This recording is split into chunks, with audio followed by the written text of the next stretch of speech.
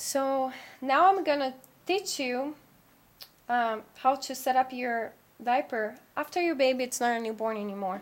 So this is everything that comes as I showed in the other video. What you're gonna do now as your baby's not a newborn, you can just set up the rise here in the first roll of snaps. And you have two options. You can put the snap protector and use only the fold soaker, the long fold soaker.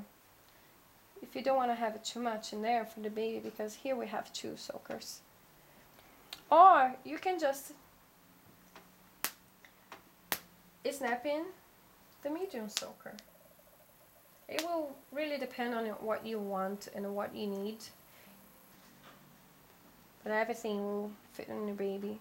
So then you just adjust as you want. You can use the fold down rise if you want to get a better fit in your baby. You can still go for the first set here and do not use the fold down rise any way you would like to. Just see what fits best in your baby.